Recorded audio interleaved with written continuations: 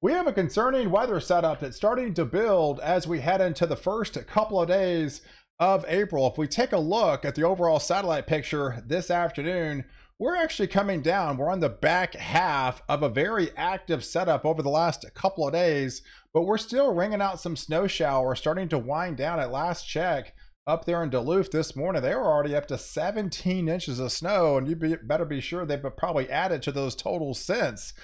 But that storm system is on the move out east. We are concerned about a little bit elevated storms, and for those areas into Michigan and areas into western Indiana, as well as into Ohio later on this afternoon. Not really a tornado threat, but some of those could be some larger hail and definitely some damaging winds, but very heavy rain as this continues to push off into the East Coast and really setting up over the Carolinas and really along those coastal areas along the East Coast. We definitely could be picking up some more heavy rain. In fact, if we break it down over the next 2 days where the rainfall is going to set up, it's mainly across the southeast because that continues to push off to the east. And some of these totals, especially down there into Florida, down there into northern Florida here, could actually pick up another 1 to 3 inches of rainfall. But it's mainly along these coastal areas. The further you live along the coast, definitely the heavier rains that will be as we lift up the coastline here. But there's the snow trying to wind down, and there's that system that will continue to push off to the East Coast. So we're likely going to be picking up another inch or two for those areas into Tennessee, back into Kentucky, all the way up into portions of Ohio as well. And we'll have a little shortwave that will be moving across the West Coast. We'll actually set up, taking advantage of some of the heating into the afternoon. I think areas further south in the Dallas-Fort Worth area, into East Texas, they could be looking at some stronger storms.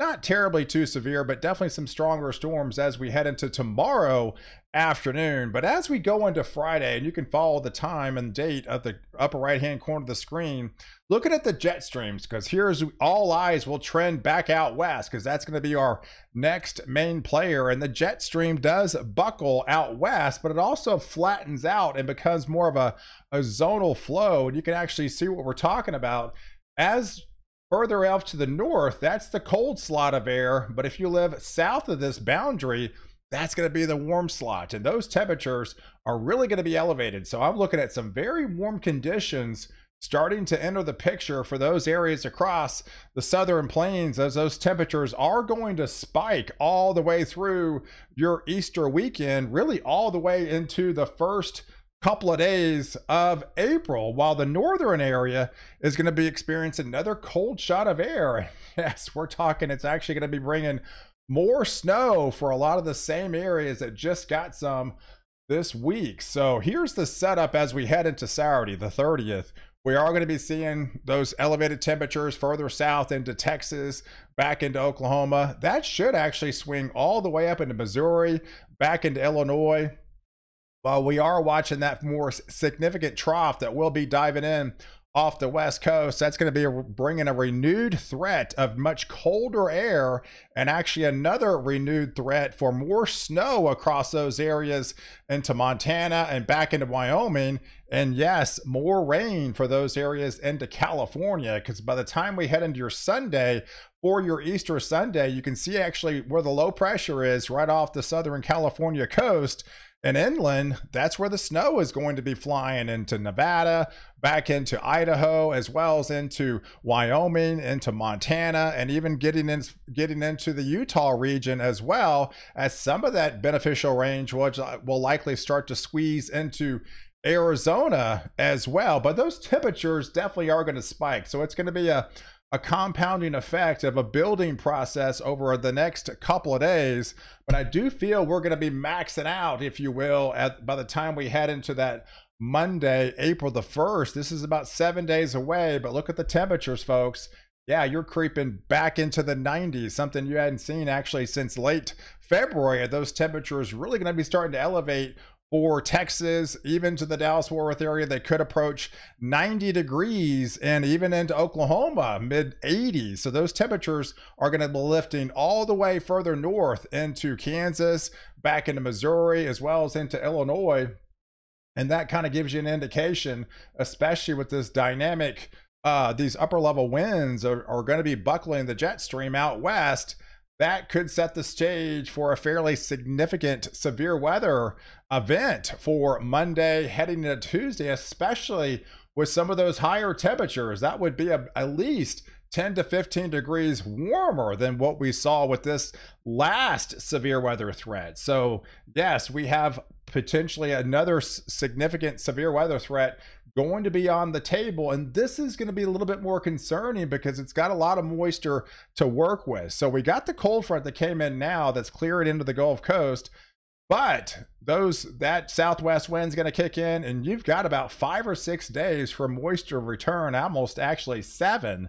So that's plenty of time to really fuel the atmosphere in the upper levels. And once we got those upper level winds start tapping into some of that energy and looking at the dew points, especially as the dry line starts to get active into the afternoon hour on Monday, yes, those dew points going to be elevated all the way into the mid 60s, even upper 60s could unfold into a good part of Texas, lifting into Oklahoma as well as into Missouri and back into Illinois as well as that dry line does get active. So right now it does appear we could be having a severe weather threat literally setting up shop across Texas, all the way through Arkansas, back into Missouri, and lifting all the way up into Illinois, into Indiana, and back into Ohio. That would be a similar zone that you saw in the middle of March with that more significant event that caused a lot of big time hail producing storms and unfortunately many tornadoes. With that particular setup,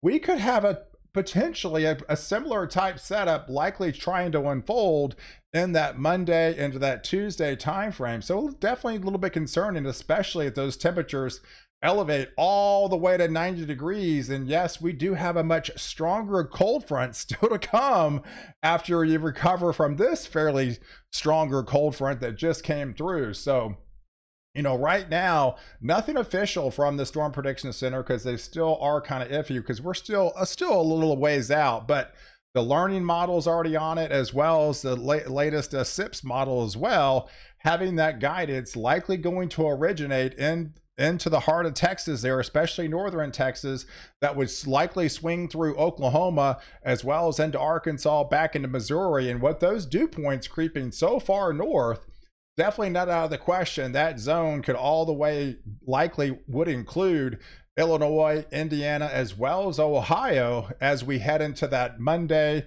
April the 1st timeframe. And there's the setup on the temperature map as the temperatures really start to max out. I showed you the temperatures down there in Texas of almost 90 degrees, and that warm surge surges well north all the way up into southern Wisconsin. So could be a fairly significant event, as well as we got another stronger push of much colder air coming in from the northwest. And this is where you typically see severe weather this time of year. As we head into the month of April, going to be likely a very busy month on the severe weather front. April and May are two of your most active months, and this is typically where you would likely see tornadoes if they do come to fruition up there in portions of North Texas and Oklahoma and Arkansas, back into Mississippi and Alabama, would include those areas in Kansas. But it's not out of the question it could be lifting as far north as Iowa, back into Illinois, into Indiana, as well as Ohio. So the moisture surge lifts that far north, and they definitely have some higher temperatures. They got the trough out west and the very colder air mass coming down the backside of that cold front. Now, the good thing about this cold front, at least of right now, it looks to be fairly fast moving. So right now, it does appear Monday would likely be the most significant day. But as we head into Tuesday, that severe weather threat would likely push much further south, would include those areas into the southeast. Similar areas where they actually saw severe storms last night back into Louisiana, into Mississippi, as well as into Alabama, would likely include portions of Georgia as we head into that Tuesday, April the 2nd. And that's where the warm temperatures would likely be still within the warm sector, as we have a very potent system of more snow that would likely unfold from the Rockies all the way up through Wyoming, getting into Nebraska again, would likely extend into those areas into South Dakota, as well as into Minnesota and back into portions, at least northern portions of Wisconsin, as we head into the last couple of days, first couple of days of April. But that cold front will be on the move. So by the time we head into Wednesday, potentially April the 3rd of next week, that would likely be off the East Coast again. Similar setup where you got the rain right now, right? But then you'd have much clearing on the backside. Look at all that brown there. That's an indication of clearer skies and clearing out the atmosphere. So unfortunately, that's not when the solar eclipse is, because if it would be, there's a lot of areas that would actually have really nice conditions. So it's one of those things you got to time just right in the month of April, because it's very active. You get these systems every couple of days. So if you're within the zone, I know a lot of people are going to be traveling for this event. It's a big time deal, folks. So we'll be fine tuning the solar eclipse forecast. We're still a tad bit away out for sure, but unfortunately it's not the 3rd. So this will be moving out and likely be reinstabled again as we get deeper into the 4th and 5th. So, but overall, it does appear to be a fairly active time frame as we head into April, because we are going to be seeing some warmer conditions highlighted over the central and eastern 2/3 of the U.S., while we do have fairly significant trough set up again out west, and that typically spells trouble for severe storms. So these waves of energy will be moving across, and we could be looking at these active setups every 4 or 5 days or so. So that's definitely something we'll be keeping an eye on as we get deeper into the month of April. But overall, we still got snow to contend with these cold blasts that still come in. We are going to be favorable for more snow that's coming off those regions. So back through the Intermountain West, we're going to have another swath that would likely come through Wyoming and back into Montana, that would extend in northern portions of Nebraska and back through the Dakotas again, and more snow for those areas into Minnesota and Wisconsin. You couldn't buy snow all winter, and now it's not stopping. Right? So yes, we have another system coming in on the table. But overall, here's the precipitation front between now and Monday. So I think it's calm really for the mid part of the country, besides that little short wave that comes through tomorrow afternoon. But mostly this middle part of the country along the southern plains is going to be dry. So you have this system highlighted across the Ohio Valley now that will continue to move off the East Coast. And then yes, we'll have that secondary system that starts to make impact for those areas into California as we head into Friday, and that sneaks into the Intermountain West regions as we head into the weekend and heading into that first couple of days of April, while the southern branch, I think, gets going into the nighttime hours on Monday. And this area across the middle of the country should light up with severe storms by then as we get closer to that event. So guys, I appreciate you guys watching. Do like this video, definitely hit the subscribe button, and catch me next update while I protect you before and after the storm.